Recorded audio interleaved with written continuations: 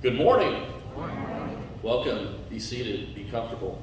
Thanks for coming to First United Methodist. You're certainly welcome, and we are glad that you made time in your Labor Day weekend to come and worship with us. If you'll look on the back of your announcements, or actually I think it's the inside these days, we'll go over a few of the hot point announcements for the week. We want to let you know there's an SPRC meeting coming up this Tuesday in the Family Life Center at 7:30, so if you are on the SPRC, please make time to be there for that. Starting in September, the Lord's Army will meet every fourth Sunday, and they'll do that all the way through April.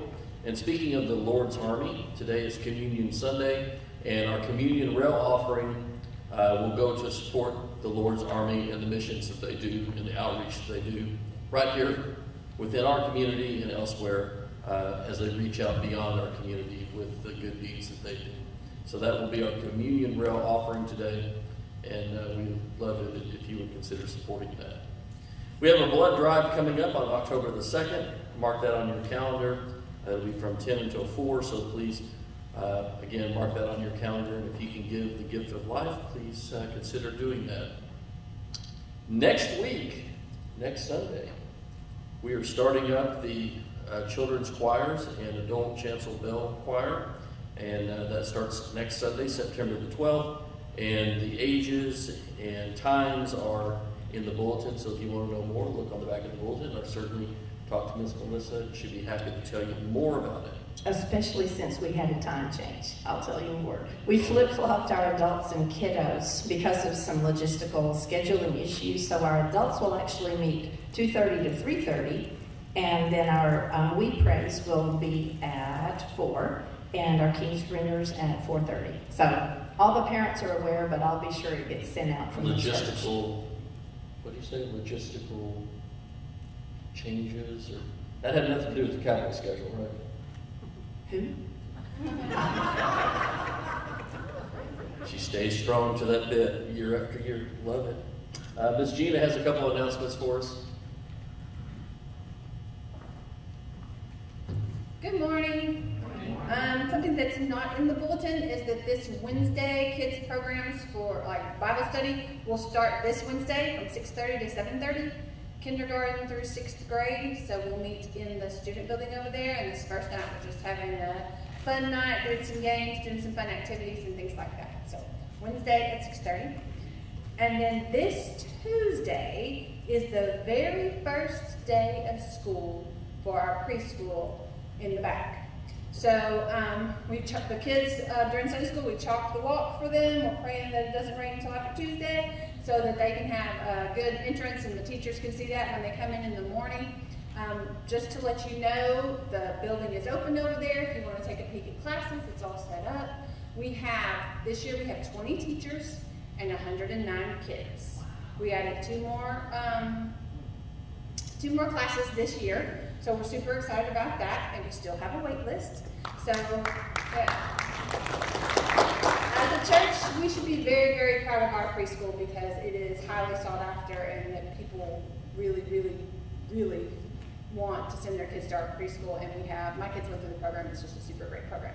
So that they know that we support them and that we're praying for them for this school year, for the kids and for the teachers, that we're going to do you know how we usually do a lot of times we do a prayer blanket for people. We tie the knots and we pray. For the preschool, we're going to do a prayer garland.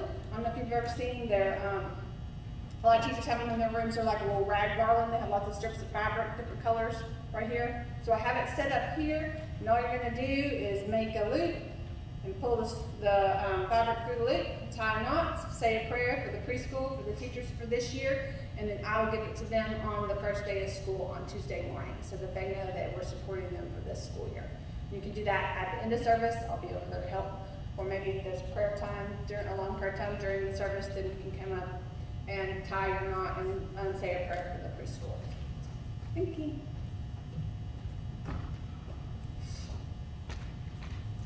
Thanks, Ms. Gina. And last but not least, of course, our youth ministry, 7th through 12th graders are going out today to Dallas Life, and they're going to serve and help in any way that they need manual labor or just someone to do something, well, they're going to be there to do that for them. So let's keep them in prayer as they travel to, they can not only be touched themselves by the work they're doing, but also make a difference in the work that they're doing. Now, if you would, please stand and greet one another.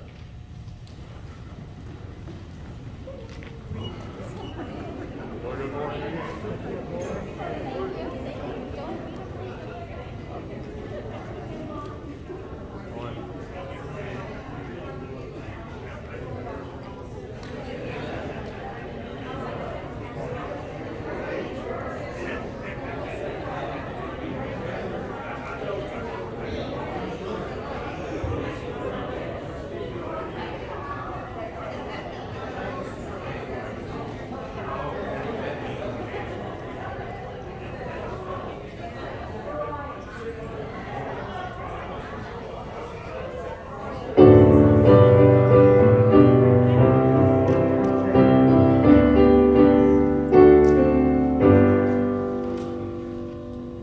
Join me in the call to worship. The Lord is near to all who call upon him, to all who call upon him in truth.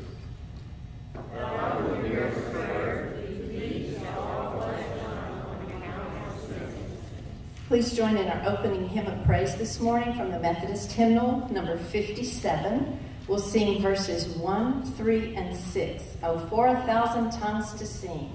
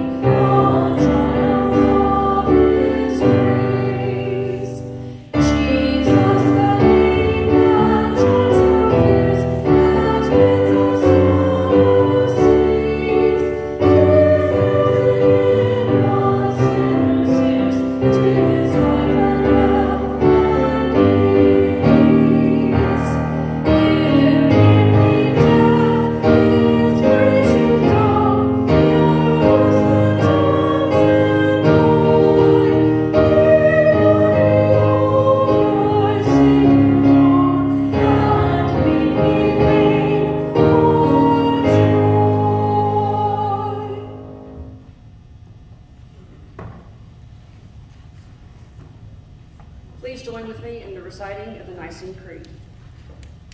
We believe in one God, the Father, the Almighty, maker of heaven and earth, of all that is, seen and unseen. We believe in one Lord, Jesus Christ, the only Son of God, eternally begotten of the Father, God from God, light from light, true God from true God, begotten, not made, of one being with the Father. Through him all things were made. For us and our salvation, he came down from heaven, was incarnate of the Holy Spirit and the Virgin Mary, and became truly human. For our sake he was crucified under Pontius Pilate. He suffered death and was buried. On the third day he rose again in accordance with the Scriptures. He ascended into heaven and is seated at the right hand of the Father. He will come again in glory to judge the living and the dead, and his kingdom will have no end. We believe in the Holy Spirit, the Lord, the giver of life, who proceeds from the Father and the Son, who with the Father and the Son is worshipped and glorified, who is spoken through the prophets. We believe in the one holy Catholic and Apostolic Church. We acknowledge one baptism for the forgiveness of sins. We look for the resurrection of the dead and the life of the world to come. Amen. You may be seated.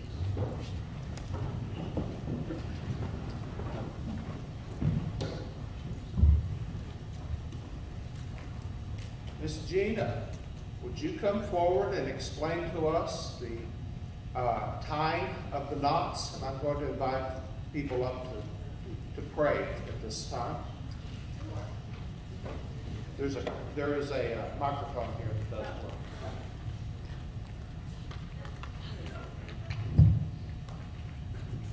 super easy knot. I'll be over there. You just put it underneath the cord, you make the loop like that, and then you just pull it through the loop. That's it. That's all you need. I'll be right there. And pray, right? And pray. Don't forget to pray.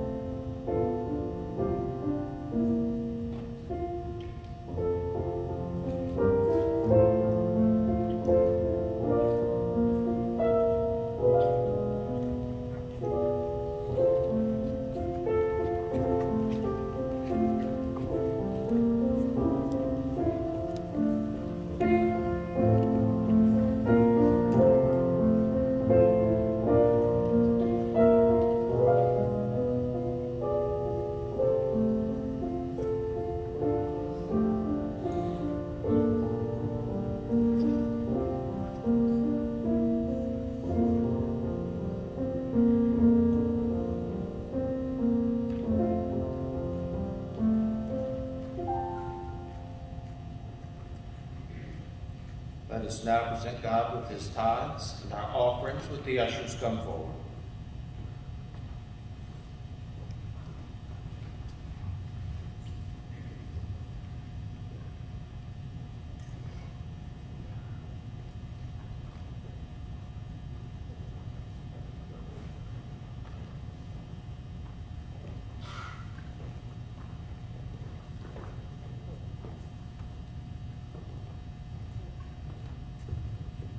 Let us pray.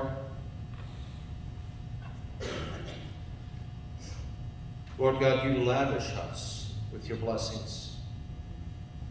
Your grace, your mercy pours down upon us like rivers of water. We praise you, Lord, for all that you bless us with. We praise you for your Son, Jesus Christ, who came and died for our sins, that we might know you, Lord, and that we too might get a glimpse of your kingdom and the opportunity to share your kingdom and your kingdom ministry with all the world. We do pray for the sick and the needy today, and may our gifts and graces that we give tithes and offerings are in our gifts, and our graces go to serve those who are in need this day. We commit all our cares to you. We commit this offering to you in Jesus' name. Amen. As we commemorate communion today, let us remember the words from 1 John 1:7.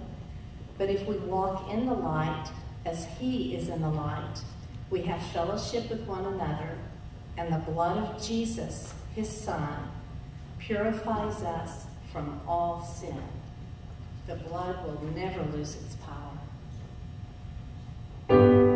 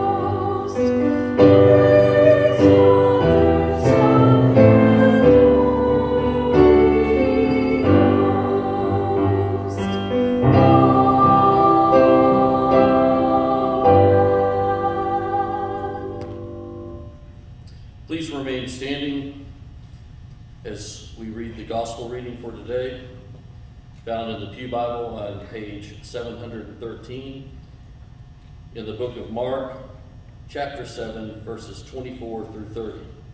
Hear the word of the Lord. Jesus left that place and went to the vicinity of Tyre. He entered a house and did not want anyone to know it, yet he could not keep his presence secret. In fact, as soon as she heard about him, a woman whose little daughter was possessed by an evil spirit came and fell at his feet. The woman was a Greek, born in Syrian Phoenicia. She begged Jesus to drive the demon out of her daughter. "First, let the children eat all they want," he told her, "for it is not right to take the children's bread and toss it to their dogs." "Yes, Lord," she replied, "but even the dogs under the table eat the children's crumbs."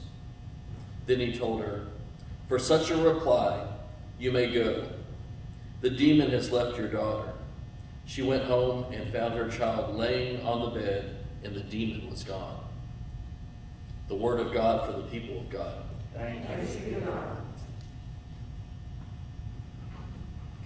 You may be seated.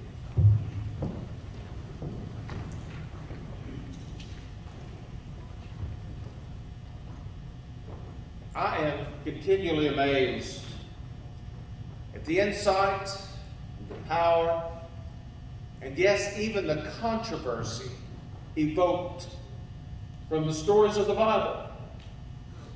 And yes, today's story of the Syrophoenician woman and her encounter with Jesus fits this description quite well. It is a shining of God's power through Jesus. It is an insight into how God deals with us. And this passage today has raised a great deal of controversy, especially among Christians. And while it gives us keen insight into the compassion of God, as displayed in Christ's interaction with the woman, the story also has brought about, evoked a considerable amount of criticism from what I call the progressive community. And even with within our own United Methodist Church, some of the leaders have found this passage in particular controversial.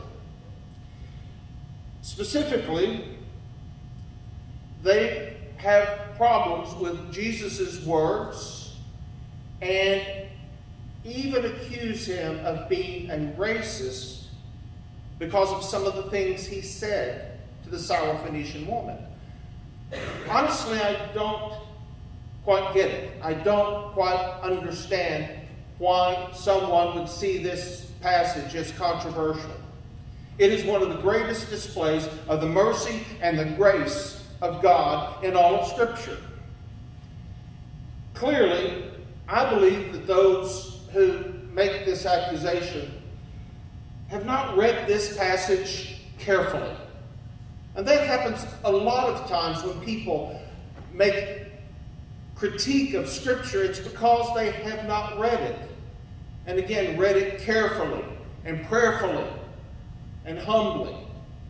Reading it and seeking what it has to say to us. Not trying to read our beliefs into it or our values into it. Maybe it is because they haven't read it or studied it carefully, or maybe there's another reason. Maybe some of these who critique this passage so are what I call injustice collectors. And every church, every community, every organization, every business, every school has its share of injustice collectors. There's at least one or two in every large crowd. And by injustice collectors, I'm talking about people that go around looking for something to critique about someone or something. They look to be hurt. They see someone, and just by the look of that person, they expect them to hurt them or harm them or say something negative to them. Sometimes it's because that person reminds them of someone who hurt them in the past. Maybe a father, a mother, a brother. And they expect them to say something negative. You know, if you decide you don't like someone, it's easy, and I've been guilty of this, it is easy to start looking for reasons why you don't like them. Looking for reasons to justify you not liking them. And maybe some people have a problem with Scripture in other places, so they're going through and looking for reasons to, put it in modern terms, diss the Scripture. Now, I don't know if that's true or not. I don't know if my observation is true or not. But I do know and have read articles of people who criticize this passage. And yet I believe that it is one of the most insightful stories in all of Holy Scripture. Today's story begins with a journey.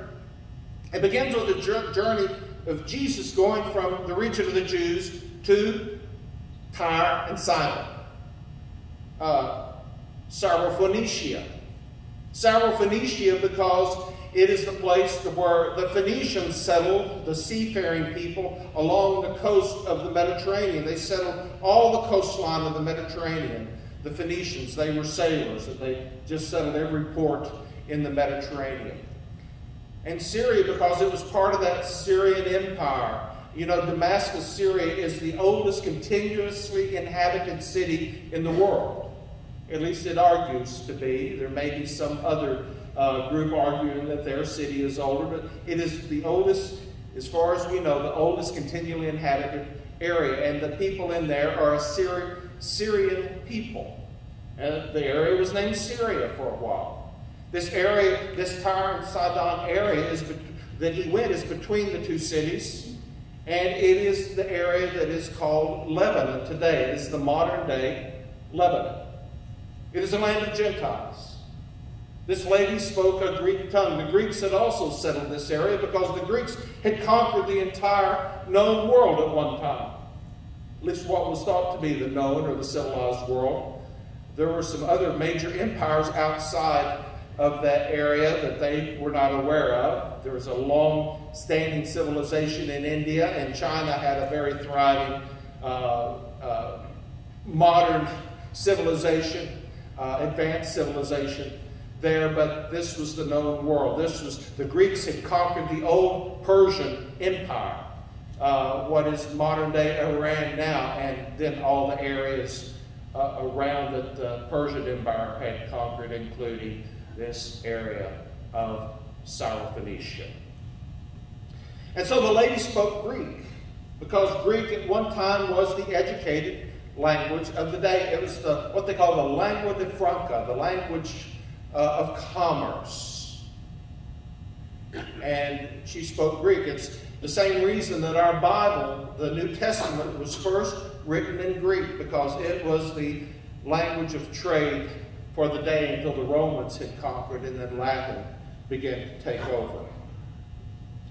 So this scripture is a story of a young woman who had a very unwell daughter.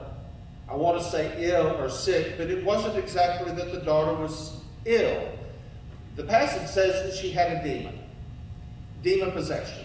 Now, I know a lot of scholars today, Bible scholars, in fact, go through this passage and they focus on that one point, and they spend a lot of time trying to decide just what illness the girl had, that it was called demon possession, that it had to be a modern known illness.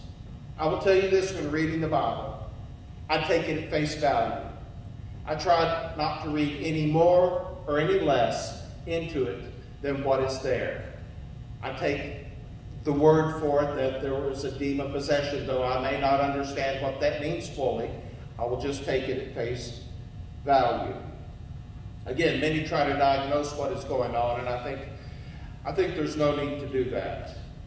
But the story goes that he left the Jewish area. He went to Tyre and Sidon, the Syrophoenician area, an area of the Gentiles. And he went to a house and was trying not to be seen going into the house. He didn't want to be noticed. For what reason, I'm not sure. Maybe he just didn't want to be seen among the Gentiles. Maybe he needed some private time and didn't want to be bothered. That is often the case with Jesus. And here, as he is going into the house, this woman notices him. She hears him. She notices him. And she rushes out from wherever it is that she might have been and confronts Jesus. She gets down on her knees and she begins to cry out for her daughter, who is demon-possessed, has a malady of some sort. And I understand that. If you've ever had a sick child, you'll know that there is not much worse than having a sick child. I tell people I would rather be sick myself than have a sick child. Your heart is breaking all the time. It is just, can be even a desperate feeling to have a child that is ill. And in this case, she was desperate. Desperate enough to even break across these racial lines and talk to a Jew. And even more than that, she was female and she was alone and she was talking to a man. And that was scandalous at that time. But if your child is sick and you see a person who you know can heal the child, you stop at nothing to get that cure. Just imagine for a moment how she must have been feeling inside to have this child with this possession. And then what courage it took for her to rush out to Jesus. And when she did, she knelt before his feet and cried out, "Please cast out the demon in my daughter." Verse 27. Jesus responds to her. He replies to her saying, "Let the children be fed first. For it is not right to take the children's bread and throw it to the dogs." I think this is the passage that people have a problem with. This particular one. Well, he's calling her a dog. Careful reading of the scripture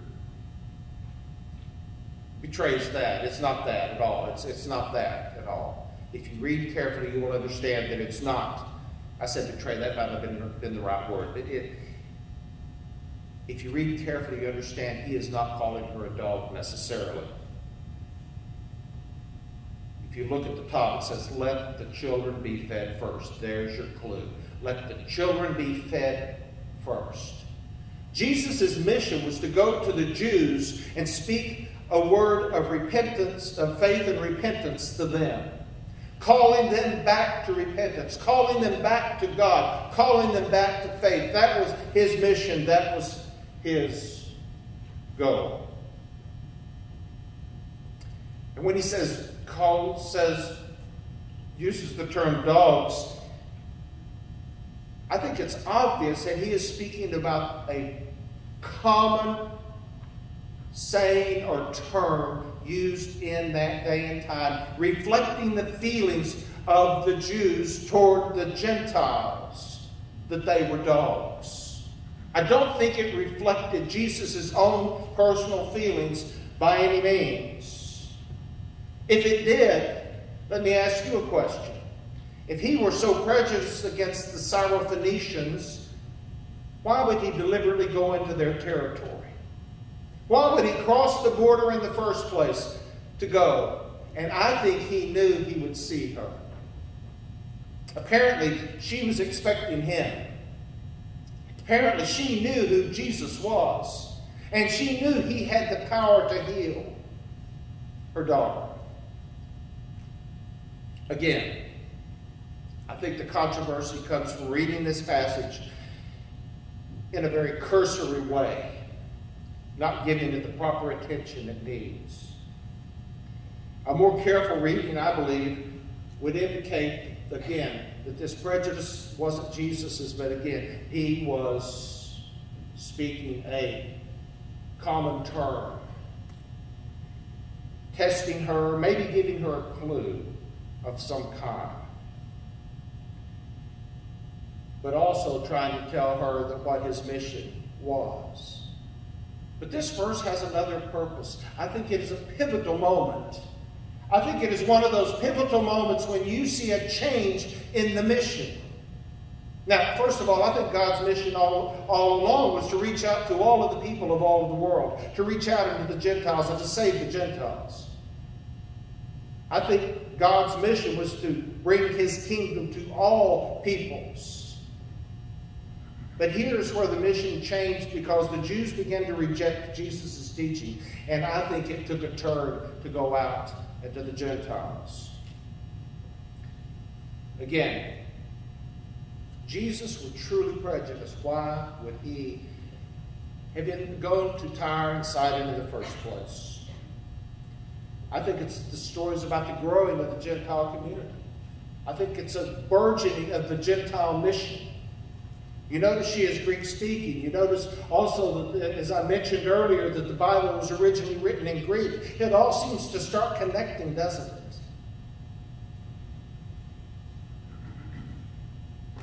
In a real sense, the story has a larger focus. It's a focusing upon the kingdom ministry. You know, in any organization, or maybe the Army or the Navy or any group has a task to do that involves large numbers of people, there is a large strategic plan, an overarching umbrella plan, and underneath that are various tactical plans, or various minor plans, various minor objectives to fit under the grand strategy. And if you are one of those on one of the smaller missions, you're not always aware of the grand strategy. You focus on your small part. And I think sometimes in God's kingdom we are like that. We cannot see God's big picture. We see our part. We see what we are responsible for. We see those people, and God brings to those people the ones whom we are to minister to and to share the gospel with. But I think if we could see the eyes of God, we would see a much broader mission into the world. And all the crazy things that seem to be happening now, I think if we could see it with God's eyes, to see the umbrella picture, we would understand why this or that happened or went this or that way. It is clear that this Syrophoenician woman had great faith. It is clear that she believed in Jesus. It is clear that she had more faith than many of the scribes and the Pharisees. It is clear that she knew that he is the one that could bring healing to her daughter. And here you will notice she kind of takes the words of Jesus and plays upon them. She turns them for her favor. She says, or points out, that even the dogs under the table are privileged to eat the crumbs that fall under the table. Even in the day in which the Jews had the temple, and it seemed like the mission of God was solely in the hands of the Jewish people of Israel, that even then the gospel would spill over into the lands around. And the truth was, Israel was called into mission so it could go into mission. And Israel failed to reach out across its boundaries. You know, we do that sometimes. It's like we all have a tendency to walk into a room where people are eating, and we look around to see if there's anyone we know. Instead of sitting with somebody new or a stranger, we go and sit by the ones we know because it's comfortable. Jesus calls us out of the comfort zones. He calls us to reach people that maybe we do not even, understand their tongue. Maybe we don't even understand their language. He calls us to reach out to others. And in this case, there's this turning of the mission to the Gentiles of the world. In other words, what she is saying when she says even the dogs under the table are allowed to eat the crumbs, that even the Gentiles are privileged to receive the blessings that overspill from the Lord's table. that overspill from Israel. In this story, I think there are several purposes. One, it tells us about the nature and character of God. In this story, we see a compassionate, caring, outreaching God, a God who is in mission into the world. Two, it tells us about the nature of character of Jesus, that he had compassion upon this woman who probably in polite company he shouldn't have been talking to. It was a scandal. A lone man didn't talk to a single woman except in public with others around. Never alone. Jesus had compassion upon her and upon her daughter. That tells us a lot about Jesus. 3, it tells us about the Syrophoenician woman. As I mentioned earlier, that the Syrophoenician woman had great faith. Had faith in Jesus. Probably more faith than we have sometimes. I know what it is like to have a sick child. I know what it is like to stay up nights and stay up days worrying about the child. I do know the power of prayer. And I do know the power of God to heal. And I'm sure you have experienced that as well. Finally, this passage tells us about how God is establishing his kingdom throughout the world. How it includes not just Jews, but Gentiles as well. People of every race and nation, people of every tongue. But this is actually part 2. Did you know that this is part 2 of the story? Part 1 is found in 1 Kings. 1 Kings chapter 17, verses 8 through 16. 1 Kings chapter 17, 8 through 16, to where Elijah goes into another land and visits a woman with a sick son who is in need of healing. Today's passage, I don't believe God is erecting barriers between people. I believe he is removing them in order to establish his kingdom throughout the world. My challenge is for each of us to accept the kingdom work God calls us to, no matter how minor or how grand it may be. Whether it be something within our comfort range or outside our comfort range.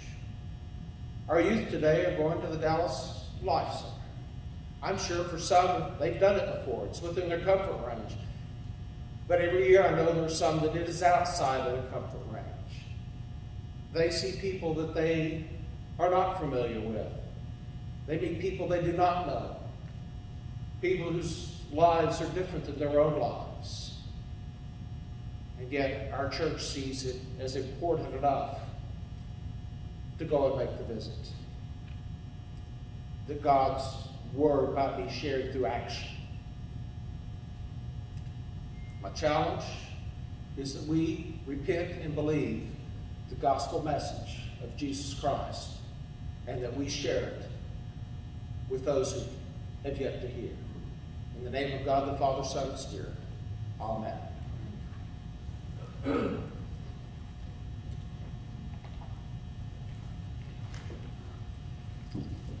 Let us now proceed to Holy Communion. If you would turn with me to page 13, 12 and 13.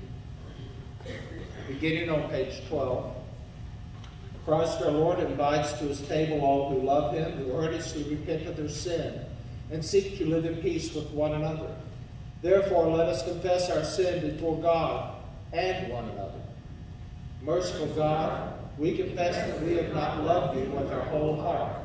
We have failed to be an obedient church. We have not done your will. We have broken your law. We have rebelled against your love. We have not loved our neighbors. And we have not heard the cry of the needy. Forgive us, we pray. Free us from joyful obedience. Through Jesus Christ our Lord. Amen. Hear the good news. Christ died for us while we were yet sinners. that proves God's love toward us. In the name of Jesus Christ, you are forgiven. In the name of Jesus Christ, you are forgiven. Glory to God. Amen. The Lord be with you. And also with you. Lift up your hearts. Let us give thanks to the Lord our God. It is right to give our thanks and praise. It is right, a good and joyful thing, always and everywhere, to give thanks to you, Father Almighty, Creator of heaven and earth. And so with your people on earth and all of the company of heaven, we praise your name and join in their unending hymn. Holy, holy, Lord, God of our minds, heaven and earth are full of your glory. Hosanna in the highest. Blessed is he who comes in the name of the Lord. Hosanna in the highest. Holy are you, and blessed is your Son, Jesus Christ. By the baptism of his suffering, death, and resurrection, you gave birth to your church, delivered us from slavery to sin and death, and made with us a new covenant by water and the Spirit.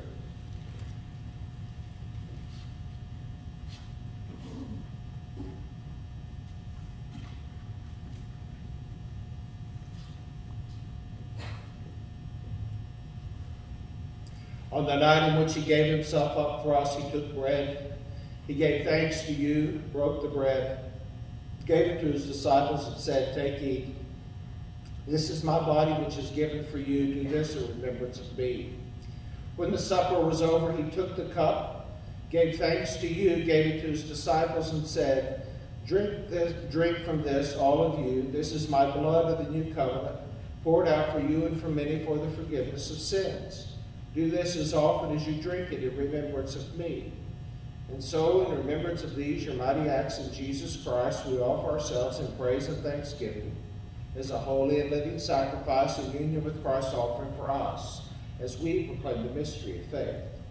Christ has died, Christ is risen, Christ will come again. Pour out your Spirit upon us, your Holy Spirit upon us gathered here, and on these gifts of bread and wine, make them be for us the body and blood of Christ, that we may be for the world the body of Christ, redeemed by his blood. By your Spirit, make us one with Christ, one with each other, and one in ministry to all the world, until Christ comes in final victory, and we feast at his heavenly banquet. Through your Son, Jesus Christ, with the Holy Spirit in your holy church, all honor and glory is yours, Almighty Father, now and forever. Amen. Would the ushers come forward? The body of Christ, broken for you.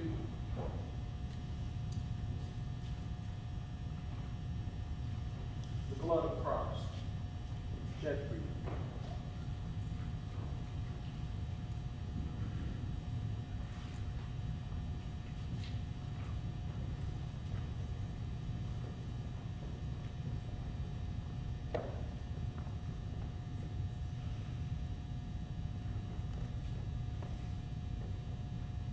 Instructions, I believe that Hugh has the, hold on, hey.